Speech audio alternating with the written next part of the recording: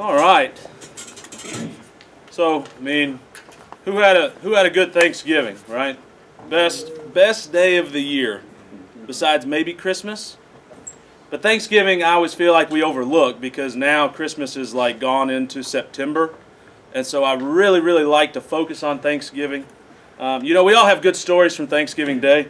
I like telling mine because you know, Hannah could probably tell you how crazy my Thanksgiving Day is. We do two different meals. We go down to Louisiana, and it's my grandparents' families, and so we only get to see them once a year. And that's really on Thanksgiving, maybe on Christmas, maybe twice a year. And so we do lunch on my mom's side of the family, and this year we had 42 people there.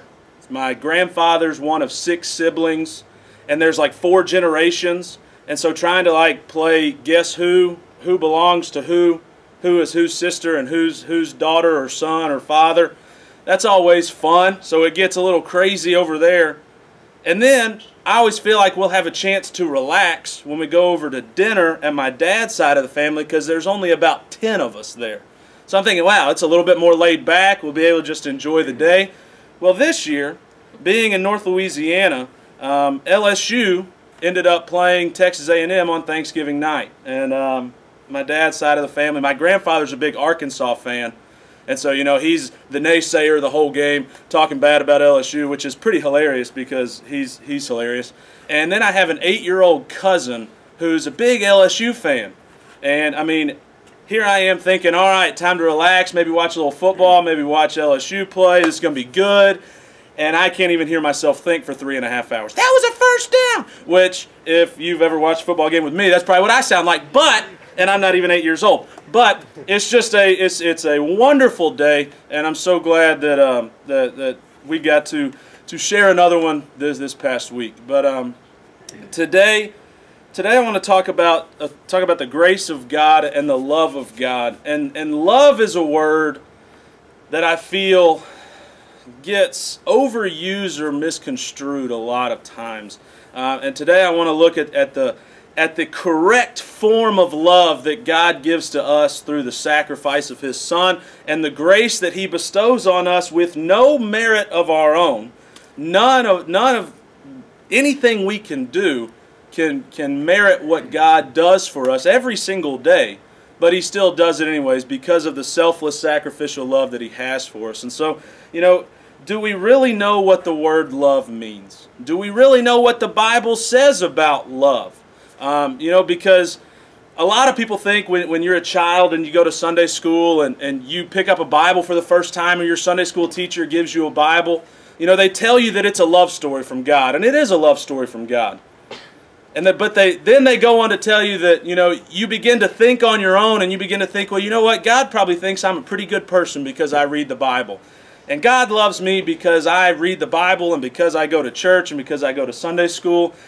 And then, when you grow up and you start to really read the Bible, you see that the Bible actually says, no, you are dirty, you are sinful, you are awful, because you fall short of everything that God laid out before you. But there is that one thing and that one person called Jesus Christ who intercedes for us and is the goodness for us. And that's what we're going to talk about today. And so, the most important theme of the Bible is love. God did write us a love story, and it is this book. It's this library, actually, right? Over 60 books, written over a span of over 1,000 years, and it's from 30, 40 different authors, people who wrote down these words inspired by the Holy Spirit, Old Testament and New, and it's God's words to us and His way of telling us, I love you. And His pursuit of us is something that I want to talk about today. And there's 2 major comparisons of God's love that are rampant throughout the Bible. He compares the love of God to a husband and a wife and to a father and a son.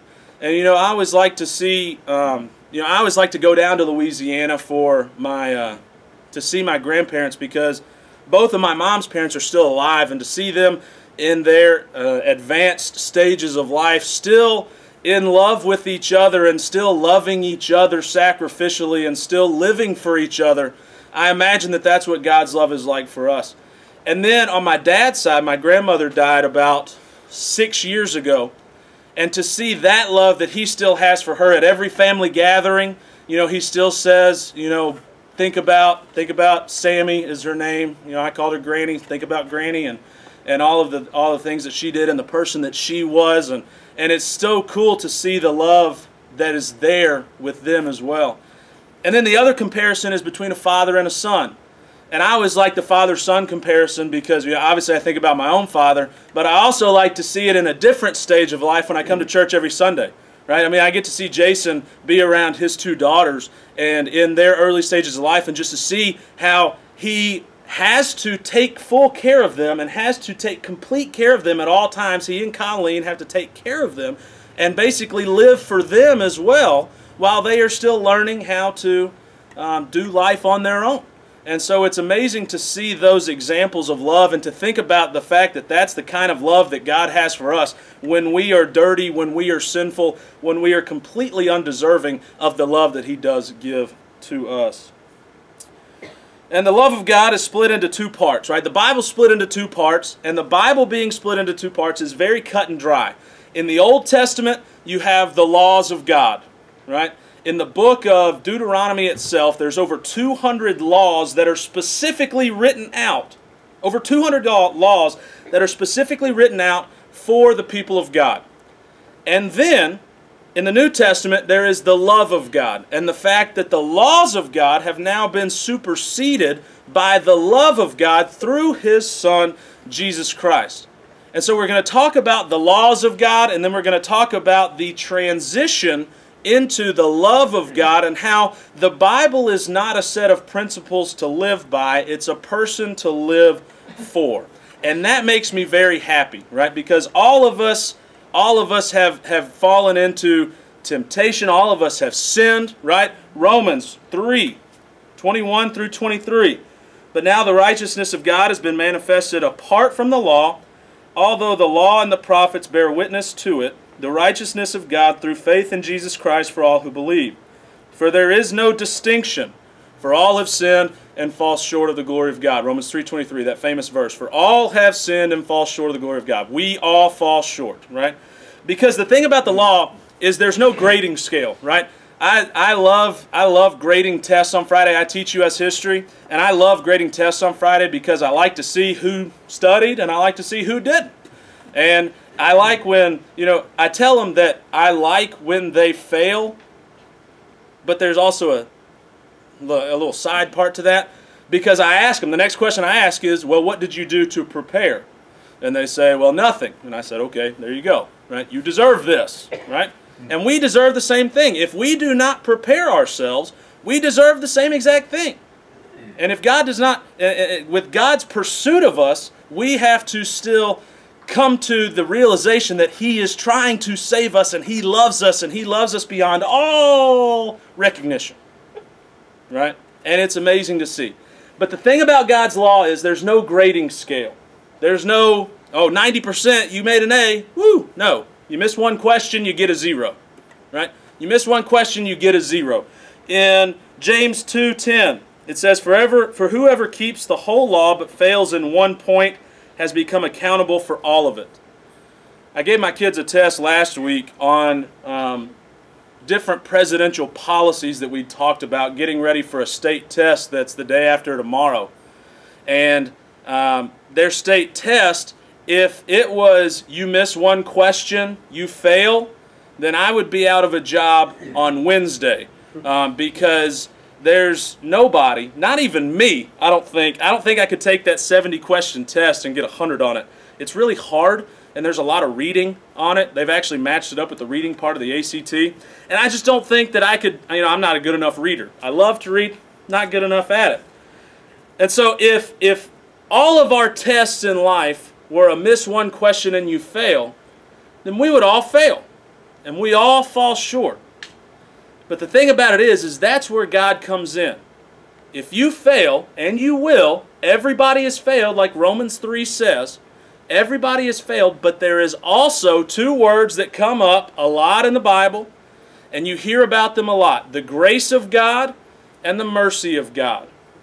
And grace, definition of grace, getting something you don't deserve And mercy is not getting something that you do deserve, right? The fact that we get salvation, we don't deserve it. That's the grace of God. We deserve hell. We don't get it. That's the mercy of God. And the fact that God displays His grace and mercy upon us while we were still sinners, Christ died for us and became that grace and mercy. That is just always going to be an unbelievable story to me. So, our main passage today is in Romans 8. A little bit of background on the book of Romans. Romans is one of Paul's longer letters, right? And the reason that it's one of Paul's longer letters is because it's his entire doctrinal message to the church of Rome. Paul is unable to get to Rome physically until towards the end of his life. And so he writes his entire doctrinal message, the entire doctrine of salvation and God and Jesus Christ and everything that you read about in the Bible is written about in Romans. And he sends it as a letter to the church in Rome, pretty major city at that point, right? If you know your world history, it's a pretty major city, and the church in Rome was growing. And so he wanted to make sure that they were growing in the correct way, growing in the doctrines and the love of God. And so he sends this lengthy letter. And then the chapter we're going to be in is chapter 8. And chapter 8 is talking about freedom from the law. And there is no better person in the Bible, no better author in the Bible to write about freedom from the law than Paul. Right? Paul gives his resume a few times throughout his letters.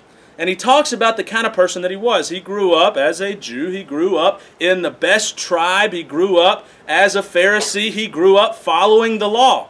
And he knew the scriptures, and he knew the scrolls, and he knew the Torah, and he knew the Old Testament. He knew the prophecies. And he tried to live by them. And then he says, you know what? Even I have fallen short. Even I, the Pharisee of all Pharisees, has fallen short, right? Because the law is a funny thing. And that brings me to my first point. Point number one, we got 4 points today. Point number one is the law is not a bad thing, right? We still live a lot by the 10 Commandments, correct? I mean, we still see them a lot. We still study them a lot, right? That's one of the first things that you learn when you're in Sunday school, when you're younger, is the 10 Commandments. And the law is not a bad thing, right? Romans, in the chapter before, Paul writes, "What then shall we say? That the law is sin? By no means. Yet if it had not been for the law, I would not have known sin. For I would not have known what it is to covet if the law had not said, you shall not covet." The idea that the law gives us our baseline, right? I mean, when Avery and Hadley are growing up, the only way that they'll know not to do something is to do it, and then have Jason and Colleen saying, we don't do that, right? I think that was my parents' favorite words, right? We don't do that. Well, I just did it. I didn't say that. That would be bad. But the idea that the law is not a bad thing, right? The Old Testament is not a bad thing. Laying out for us what is right, what is wrong, what we should do, what we should not do, some guidelines for us. We're human. We need guidelines, right? We need structure. We need discipline. And God gives us that throughout the entire Old Testament. Law is not a bad thing. In Matthew 5, part of Jesus' Sermon on the Mount, he talks about the law. He says, "Do not think that I have come to abolish the law or the prophets. I have not come to abolish them, but to fulfill them. For truly I say to you, until heaven and earth pass away, not an iota, not a dot will pass from the law until all is accomplished. Therefore, whoever relaxes one of the least of these commandments and teaches others to do the same will be called least in the kingdom of heaven. But whoever does them and teaches them will be called great in the kingdom of heaven. For I tell you, unless your righteousness exceeds that of the scribes and Pharisees, you will never enter the kingdom of heaven." And that last sentence always gets me. He says, "For I tell you, unless you exceed the scribes and the Pharisees, you're not going to get in the kingdom of heaven." What he's basically saying is it is impossible to do this. It is impossible. Because the scribes and the Pharisees had pretty much the entire Old Testament. Some of them probably had it memorized. They had read it and studied it and meditated upon it and prayed upon it for their entire lives, and they knew it backwards and forwards, better than any of us probably know the Scriptures today, right? But when you look at the life of Jesus, these people are the ones who are supposed to be the example to live by. They're the ones that follow the law. They're the ones that do God's will. They're the ones that are perfect in God's eyes. But who are the ones that Jesus always rebukes whenever it comes to a situation where somebody's doing something wrong? The Pharisees, right? He goes up to the Pharisees and says, "You evildoers," right? He calls them snakes. He calls them anything negative, right? And those are the people that are supposed to be living by God's law. And they're the ones that Jesus is saying, "You're not doing it right." So what in the world is going on with the law if it's being followed by the Pharisees, and Jesus is still getting on to them for following that law? What is going on? And that brings us to point number 2. Right? Point number 1, the law is not a bad thing, but point number 2, the law is not enough. Right? The law is not good enough. And that gets us to the first 4 verses in Romans 8 this morning. It says, "There is therefore now no condemnation for those who are in Christ Jesus. For the law of the Spirit of life has set you free in Christ Jesus from the law of sin and death. For God has done what the law, weakened by the flesh, could not do. By sending His own Son in the likeness of sinful flesh, and for sin, He condemned sin in the flesh, in order that the righteous requirement of the law might be fulfilled in us, who walk not according to the flesh, but according to the Spirit." You could come up with an entire sermon series on those 4 verses. I'm not smart enough to do that. Jason probably is. I am not. So we're just going to spend a little bit of time on it. If you'd like to study it, that's awesome. There's a lot of scripture today. I want you, that's what we're always aiming for, right? But the first 4 verses is talking about how the law is not good enough, but there is someone who was good enough to take the place of the law. And so, verse 1, the word therefore is there, right? And there's the first thing they teach you in any sort of religion class or theology class. What's the question you're supposed to ask yourself when you see that word in the Bible? Anybody know it? What's the therefore, right? What's the therefore? And in Romans 8:1, Paul is saying therefore, talking about chapters 6 and 7. And if you go back and you read Romans 6 and Romans 7, you see that Paul basically lists out the struggles and the slavery to sin that he has dealt with his entire life, and that people deal with their entire lives. The idea that he calls sin, he calls himself a slave to sin. He calls people slaves to sin. We cannot get away from it. And then in Romans 8, he's trying to bridge that gap. Therefore, he says there is no condemnation for those who are in Christ Jesus. No condemnation. The idea that no sin or no trespass that you have throughout your life is overlooked because of the payment of Jesus Christ. It's not because of karma, right? It's not because your good deeds outweigh your bad deeds. It's not because you were a good person but you messed up. No, you did something good, but you're messed up, right? That's what the Bible's trying to say, and that's what Paul's trying to tell us here. But the idea that Christ Jesus makes us good through the sacrifice of the cross, right? That's where the love and the justice of God intersect, is on the cross through those nails. The idea that the judgment of God was passed upon His Son, and He was the propitiation for our sins while dying on a cross for us. And that's the unbelievable story of the gospel right there, right? And then verses 2 through 4, the idea that the law is unable, right? He says the law is unable to fulfill the wrath of God or appease the wrath of God. The only thing that could was the sacrifice of Jesus Christ. Christ Jesus is the supplement to the law. The idea that the law was written thousands of years ago, and the idea that Christ Jesus becomes the law for us and follows the law. We could not follow it. He could. He's the only person in history that has been able to do so, because He's the Son of God. And when He became that sacrifice for us, the law and the new covenant, which we'll talk about in a second, is now what we are responsible for. One of my favorite, it's become my favorite, but not for reasons that you would think. There was a little 2-part movie series that became the huge thing in the church a few years ago. There was a movie called The Da Vinci Code, and then there was a movie called Angels and Demons that came out a little bit after it. And if you just watch those movies for like some of the Christian history and some of the history of the city of Rome, I mean, I love those movies. I'm kind of obsessed with watching like the old churches in Rome and seeing all the stuff. You know, I don't pay attention to like the weird, creepy stories that are going on in there and some of the things that they make up, Hollywood style.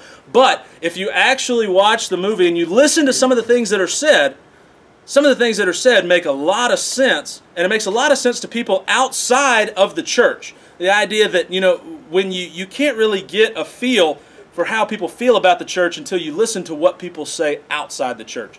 You know, and I actually listened to or read something this morning about that Exodus Gods and Kings movie, and Ridley Scott, the director of it, about how he feels like he was put in a good spot to do a Bible story because he's actually an agnostic, and it gives him a more objective view on the Bible and his ability to make a movie about it. And so that kind of scares me to see what's going to happen actually in the movie. But hopefully, you know, he'll use the Bible as a source. But in the movie Angels and Demons, at the very end of the movie, when everything is, you know, coming to an end and they're wrapping the whole movie up, one of the cardinals of the Catholic Church says to the main character, Tom Hanks, he says in the coolest accent ever, I'm not going to try it, but he said, religion is flawed, but religion is flawed because man is flawed. The idea that as soon as religion steps away and tries to take the words of this and put them into our own human ways, that is what flaws religion. And if you follow the Catholic Church and you follow any sort of denomination or any sort of church throughout American history as well as world history, you see that religion's pretty flawed. The idea that we have kind of messed it up. Right? The idea that people are scared of religion because of the people who are in the religion. The idea, you know, we kind of give it a bad name. But he says religion is flawed because man is flawed. And there's really no truer statement. The idea that, you know, he's talking to somebody outside the church, and Tom Hanks, who, you know, says he doesn't really believe in God. And he says, you know, don't be too harsh on religion because basically it's our fault. It's our fault. And it's not God's fault. Right? It's definitely not God's fault. And so the idea that we flaw religion, the idea, it says, for God has done what the law weakened by the flesh could not do. Right? We messed it up. And that gets us to the third point. When information turns to transformation. Right? Information turns to transformation. The idea that the Old Testament is a bunch of information. Right? You know, you go through your yearly reading plan on New Year's Day, and the whole reason that most people stop that reading plan is because they get to a book called Leviticus, right? And when you get to Leviticus, you're like, oh, that's really wordy. And then after that, you go into Numbers, and there's some cool stories in Numbers, you know, and then you're like, all right, this is good, right? We're getting into the freedom of the Israelites, and then you get into Deuteronomy, and then you're like, oh, good, more laws. This is fun, right? This oh boy, right? And then you're like, okay, well maybe, but then by that point, you know, you've messed up your whole yearly reading schedule, right? And so I really do kind of blame the Leviticus on the reason that and the fact that Genesis is like a big soap opera. But anyways, you can read that to do it yourself. But Romans 8:5-8, the idea that information and the sacrifice of Jesus Christ turns into the transformation of us by the Spirit. It says in Romans 8:5-8, it says, for those who live according to the flesh set their minds on the things of the flesh, but those who live according to the Spirit set their minds on the things of the Spirit. For to set the mind on the flesh is death, but to set the mind on the Spirit is life and peace. For the mind that is set on the flesh is hostile to God, for it does not submit to God's law. Indeed, it cannot. Those who are in the flesh cannot please God. The idea, I like the duality of the words, the drastic nature of the words and the contrast of the words in there. The idea that the flesh is death, but the Spirit is life. Right? The idea that the death is okay, right? And the Spirit is okay. No, it's the flesh is really, really bad, and the Spirit is really, really good. And that transformation is to lead us from tolerating sin to despising sin and wanting to flee from it. And I think that's why Paul uses those words and the idea that, you know what, I'm going to be straight up with you. This is death. And you are in death right now. But the Spirit brings life, and the Spirit brings all of these wonderful things. And he's trying to basically say, dude, what are you doing? Like, you know, if you don't follow this, then you're crazy. The idea that you're going into death and you need to come into life. And so it gives us, you know, the idea that our corrupted desires, that's the reason that God has to pursue us. Right? The idea that we are sinful. We are in a sinful nature, and God pursues us, and He pursues our hearts before we can even have a grasp on who God is and what God's love is. And the idea that His pursuit of us is the gracious love that God brings upon us. And you know, I talked a little bit ago about a person to live for instead of policies to live by, and I'm so glad that that is the love of God. You know, to use an example, today is Hannah's birthday, and you know, I'm really glad she didn't give me a really big list of things to do at like a specific time, because you know, she obviously deserves the best, right? And it would be a long list of things. You know, wake up and, you know, hey, happy birthday, right? And then, you know, give her flowers when she got to church and all that stuff, right? A long list, because there's no way I would be able to fulfill all the things that she deserves. Right? But I'm so glad she is gracious enough to know that, you know, I still love her and I still care about her on her birthday, even though I didn't follow some list. Well, that's how God is. God, if He were to give us a list, which He did in the Old Testament, we cannot fulfill that. But He's gracious enough to say, you don't have to, right? And the only way you can is through Jesus Christ. And so, in Ephesians, it said, "But God, being rich in mercy, because of the great love with which He loved us, even when we were dead in our trespasses, made us alive together with Christ. By grace you have been saved." Then a couple other verses, Galatians 6, 7, and 8, it says, "Do not be deceived, God is not mocked, for whatever one sows, that he will also reap. For the one who sows to his own flesh will from the flesh reap corruption, but the one who sows to the Spirit will from the Spirit reap eternal life." Again, just him reiterating the fact that the flesh is death and the Spirit is life. And then Romans 10:4, it says, "For Christ is the end of the law for righteousness to everyone who believes." The idea that the law has ended. Christ is the end of that law, and Christ is the sacrifice for us. And then verse 7 and 8, it talks about how good deeds done outside of the Spirit are done with selfish motives and produced by the flesh. The idea that you cannot live for God outside of the Spirit. Right? The Spirit is the one who leads your life to live for God. And that's always an interesting concept because, you know, when I teach world religions in the spring, the number one question I get is, well, how can they go to hell? They did so many good things. And I said, well, that doesn't matter. And they said, well, what do you mean it doesn't matter? I said, okay, let me pull out a laundry list of verses that tell you that that doesn't matter. Right? The idea that what the good deeds that you do are only done through selfish motives unless they're done by the Spirit. And so that Spirit giving life to us is the only way for us to really live in the will that God has laid before us. And then finally, number 4, right? Christ is the answer to the problem of the law, right?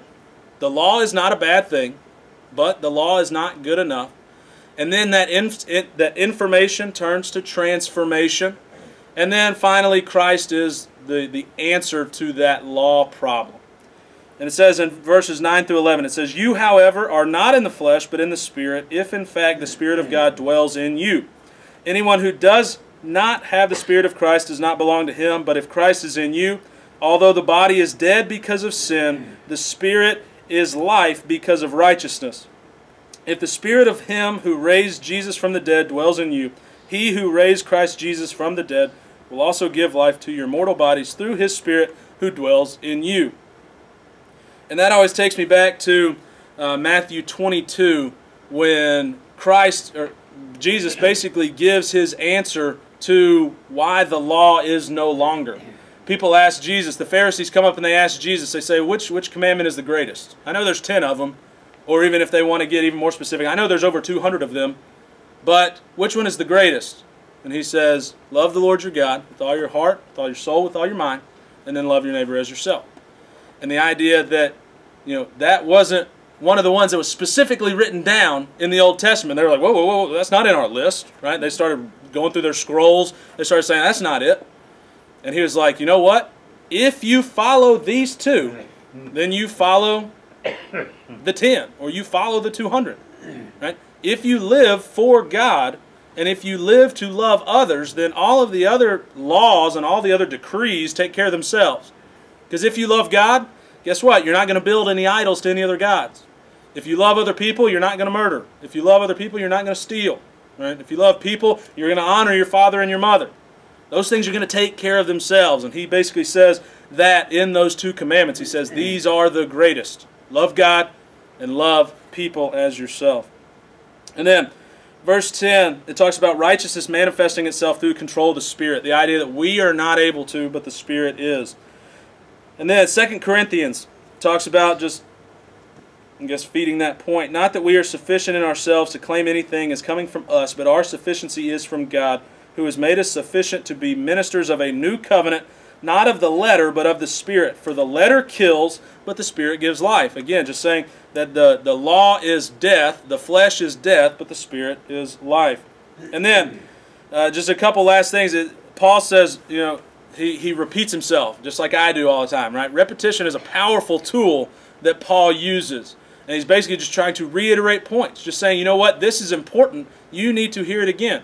And he talks about God raising Christ Jesus from the dead, and that's what gives you life, and that's how it does, and blah, blah, blah. And you're just like, okay, I can't even follow it because it's like going in circles, right? But he's trying to bring up the qualifications of the Trinity. He talks about the Father, he talks about the Son, and he talks about the Holy Spirit, all in those couple verses right there in Romans 8.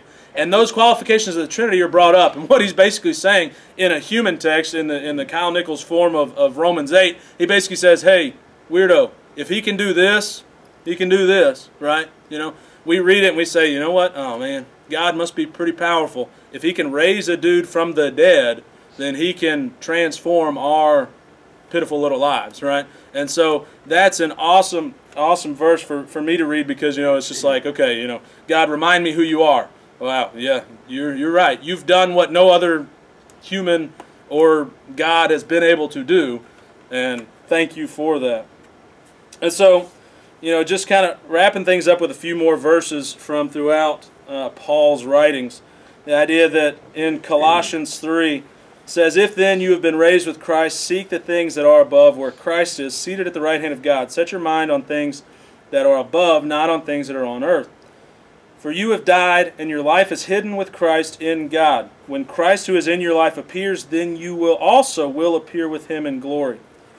And in Galatians 3 it says, but the law is not of faith, rather the one who does them shall live by them. Christ redeemed us from the curse of the law by becoming a curse for us. For it is written, cursed is everyone who is hanged on a tree. Talking about, again, the crucifixion and the idea that he became the law for us. It says, so that in Christ Jesus the blessing of Abraham might come to the Gentiles, so that we might receive the promised Spirit through faith. That's the gospel. Receive the Spirit through faith because of Jesus' death on a tree. I mean, that's the New Testament in 3 verses right there.